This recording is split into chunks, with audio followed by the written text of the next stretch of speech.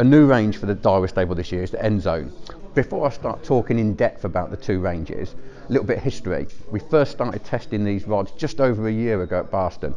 So a lot of work has gone in. We've had 2 or 3 samples, tweaking the actions, tweaking the ring positions, getting the quivers right. So a lot of work has gone into the whole range. We've got S and Z. S is basically what I'd call the more affordable rods.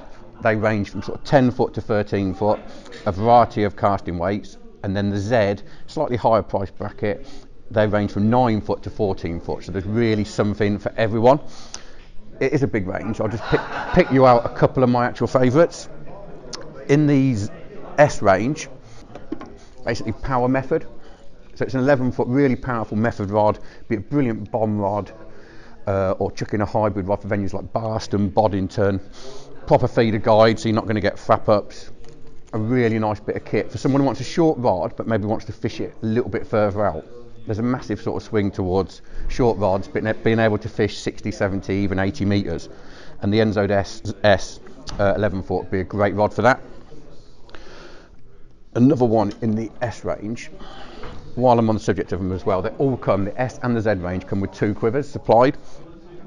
And the big difference between the two is HVF on the S range and HVF Nano Plus on the Z range.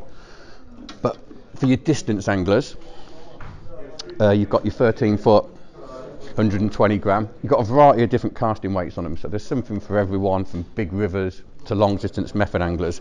But for your long distance bream angler, the N'ZON S distance feeder, 13 foot, 120 gram, that'd be a really nice sort of 60, 70, 80 metre rod.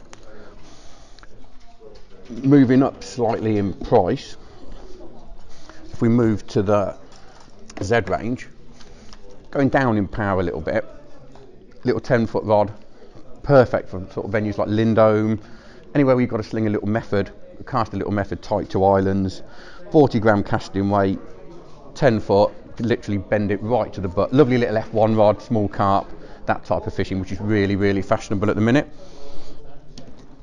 And again, the other end of the spectrum, we've got